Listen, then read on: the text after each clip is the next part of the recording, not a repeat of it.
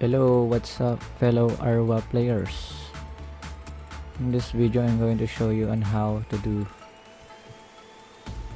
the Tomb of Sorrows dungeon.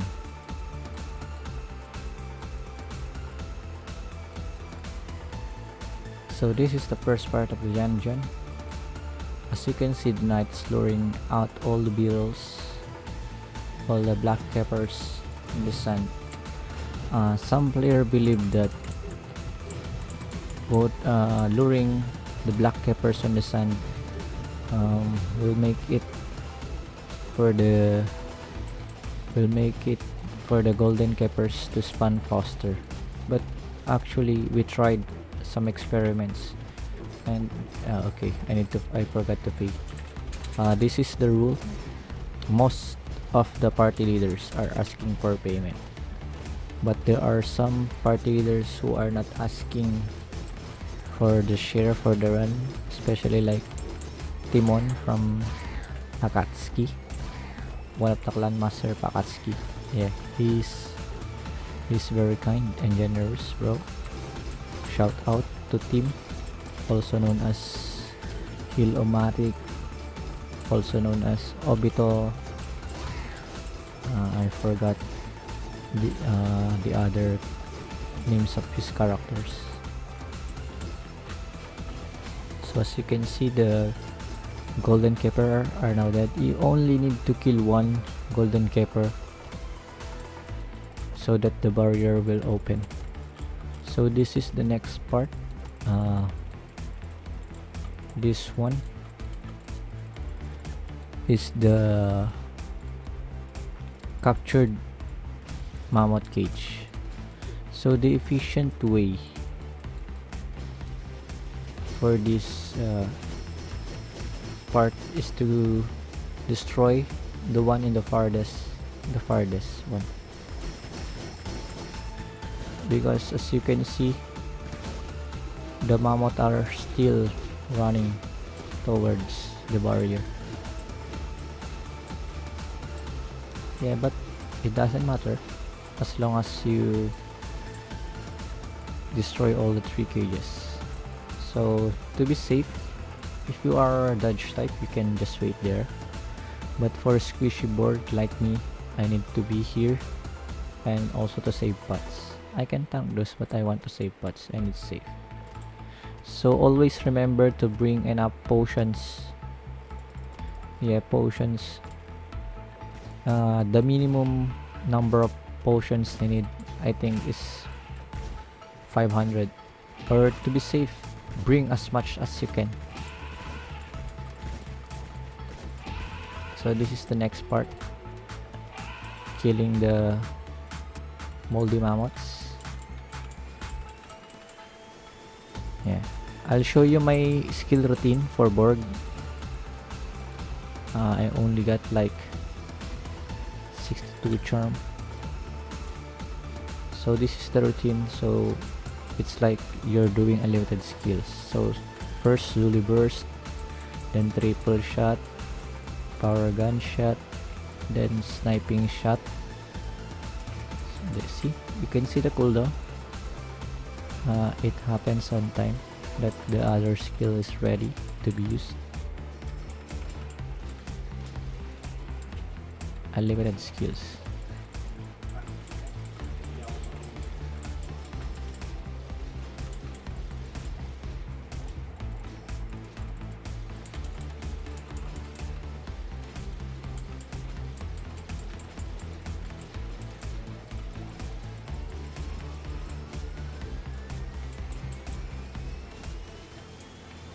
Oh, I messed up, but doesn't matter.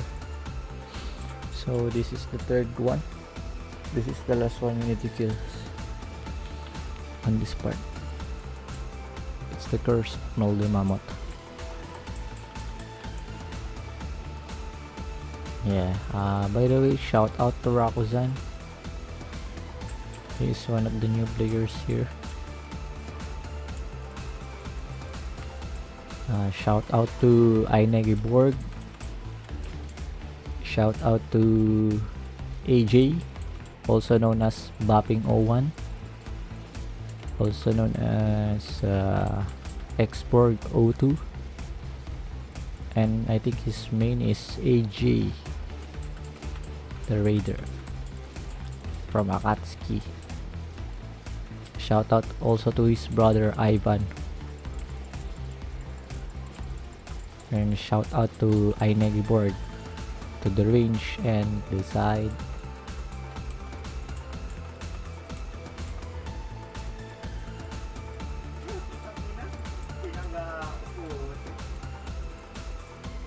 So this is the next part, where at least 3 members to be distributed, yeah, and you will see 2 flames there in that part, and the party leader will pass you the lead so that the whole party will enter.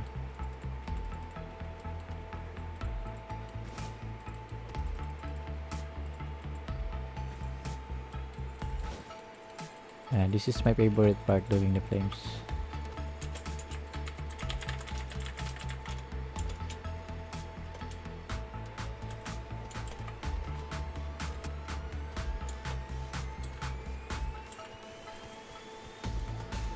You will just redo what are the flames. There are 5 flames, as you can see. So the pattern on this part in this run is 3, 4, 1, 2, 3.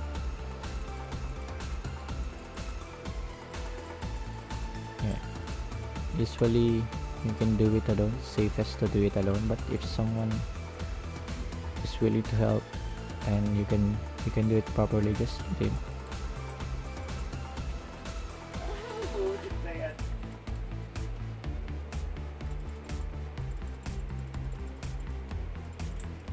So we are on the 9 minutes run now.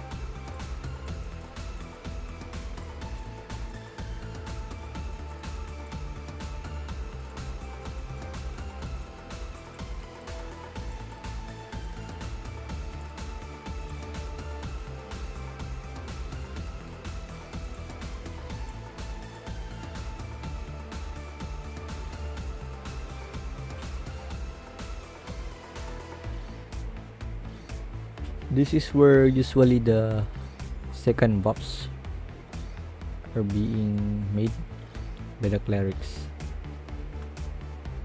Yeah, most of the time the buffs last until the last boss, so you only need to do buffs 2 times, in the entrance and here.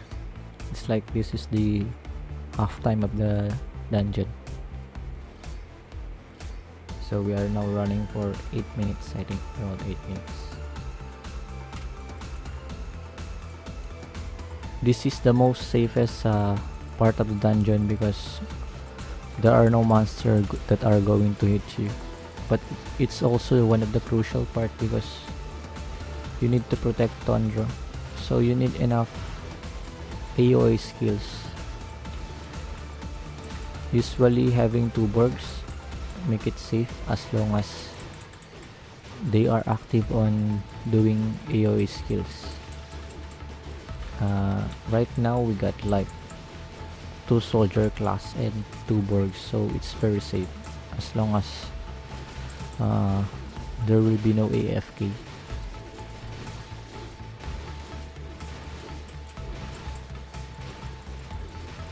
AFK means away from keyboard.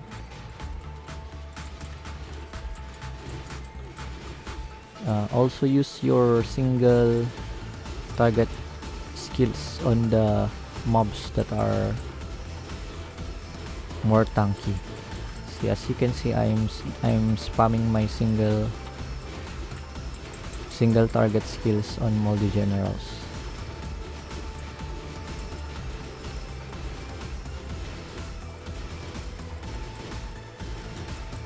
So they will die faster.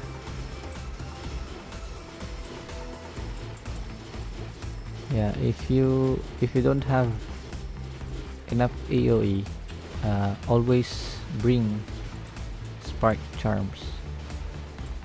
Yeah, if you can also bring vital gems, that's better.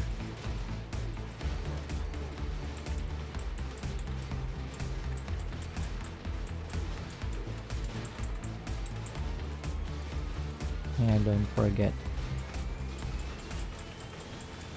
always spam your skill so that the run will be faster.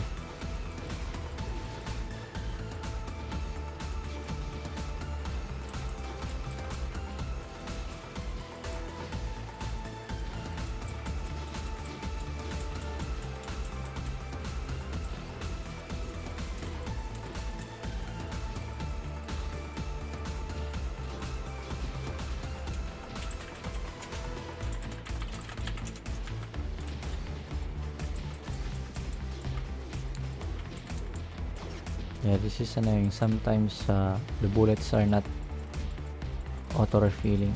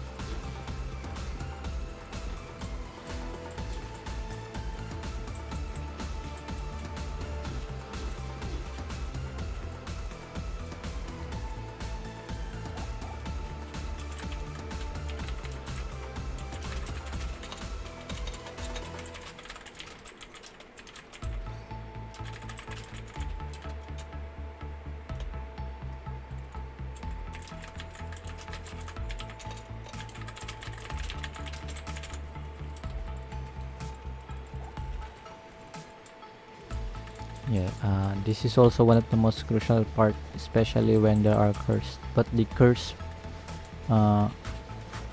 moldy pets, moldy mobs are not summoned because we've waited at least 1 minute before we enter or talk to Tondro. Yeah, it's very hassle when there are cursed here. Those curses hurt so much.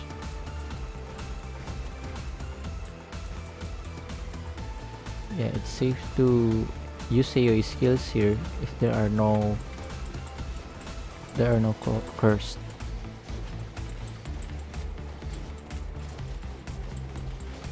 Yeah, I forgot to use mana potions, but that's okay, that's fine. I think the safest build here in dungeon is having at least 700 dodge. See, as you can see, I can tank decently, and also having at least 4,200 around 4,200 HP with buffs, but I recommend that having 4.5k HP, so it's safe. But the minimum you need, I think, is around 4,200,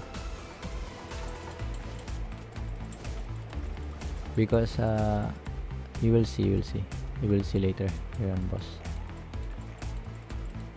So one party member should come near here to summon the boss, or else the boss will not be spawned.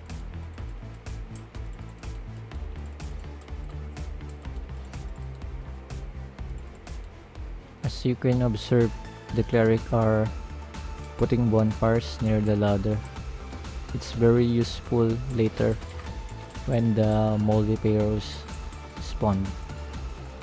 So the first orb appears on 219k or less than 220k. So I'm showing you how to do the right orbs. You just need to pick your cursor on the orbs, and the next orb will come at 169k HP.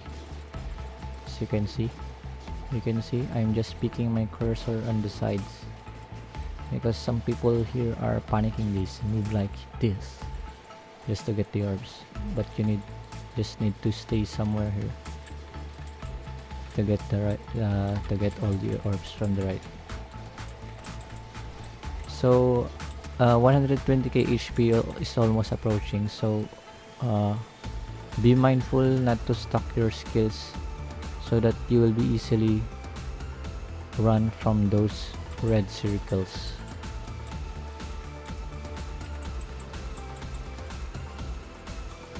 So you just do the skill routine, they're all good.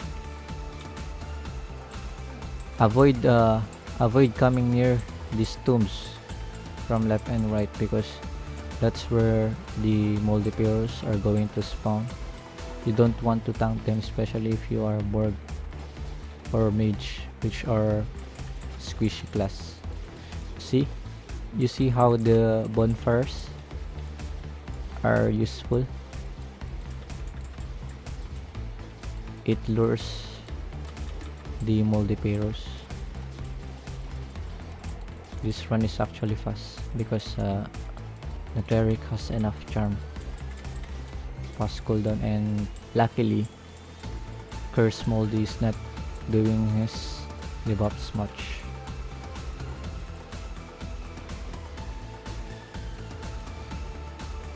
So the next orb, this is the last orb.